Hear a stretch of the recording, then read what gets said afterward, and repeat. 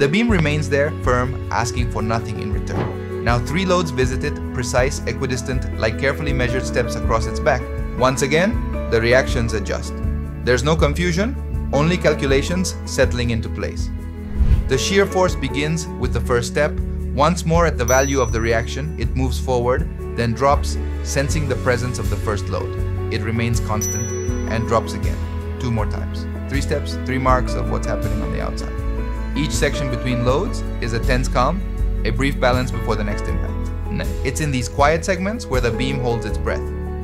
The loads haven't broken it, but they've reshaped the story written across its length. Strength and flexibility now walk side by side, uncertain of what's next, but prepared. The bending moment again starts at 0, rising swiftly, obeying the slope dictated by the first shear jump.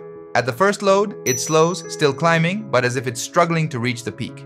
It conquers the highest point once again at midspan, WL/2. From there, it begins to fall, first gently, then faster, in sync with the rhythm set by the shear force, until it returns to 0.